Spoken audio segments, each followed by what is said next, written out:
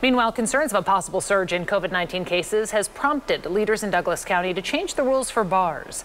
41 Action News reporter Nick Starling has more on the rules and why it could force some businesses to close permanently.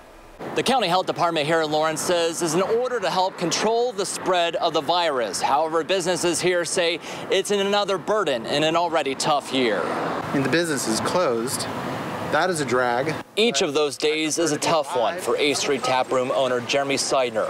Closed since March 15th. The marks on the window represents each day he's been closed and may not survive much longer. Maybe about 2 more months. This new order from Lawrence Douglas County Health forces bars and restaurants to stop selling all alcohol by 9 p.m.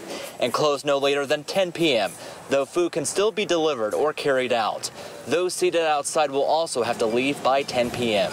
My greatest hope is that we are able to open the bars in a safe way so that people can have a semblance of a normal life. Especially for KU students, says Sonia Jordan, the director of informatics at Lawrence Douglas County Public Health, as classes are now in session. We have to set very close parameters to make sure that that is done in a manner that is safe for them. They can get sick from COVID. Others we spoke with think it's a reasonable request. You know, I mean, use common sense instead of just going out and, you know, partying all the time. We should probably just start being more considerate to others and follow the precautions a little bit more closely. Though for business owners like Seidner, he doesn't see the point in the order. Honestly, I'm kind of scratching my head about it. I don't really understand it. He says those visiting the bars will just find another place to party. Prohibition like this will cause